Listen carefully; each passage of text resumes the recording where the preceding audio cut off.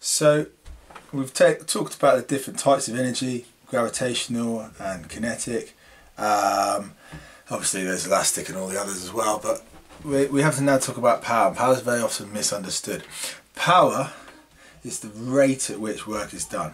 Okay, the rate at which work is done, and it's akin to speed. If power is to speed as energy is to, or I should say, power is to energy as speed is to distance. Okay, it's basically if speed is distance divided by time, then power is energy or work done divided by time. Okay, so we can say P is work, change of work, of course, over the change of time. And that's basically what we want to know about. Now, the units for it, of course, we know that we already know the units for work, that's joules.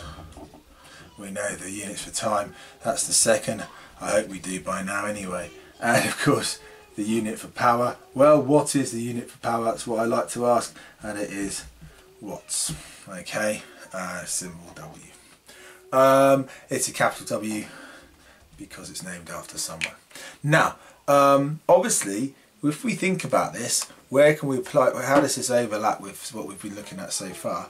If work done is force times by change of displacement, then we can think, well, we can substitute this lot into there. So we can think of an alternative way of representing power. We can say power will be force times change of displacement over change of time, which is of course equal to force times by the velocity. Okay, so that would be velocity in meters per second squared, sorry. And that's really handy. This thing here, this little equation here, P equals FV, is one of those things that actually comes up quite a lot. It's very handy, and a lot of students sort of overlook it and don't sort of place any particular note on it. Okay, so that's what power is. It's basically the rate at which work is done, the rate at which energy is transferring from one form to another. Okay, dead simple, the units of watts, and it's very handy to know that if you're overcoming a force, then the power that you're developing is the force times by the velocity that you're moving in the direction of that force. Okay, so that's power, piece of cake. And then the final thing is efficiency. Now, efficiency hasn't changed since GCSE. It's the one thing I'm pleased to report is basically exactly how you left it, and it is the ratio of useful energy output to total energy input, and it will always be that. So that's what efficiency is.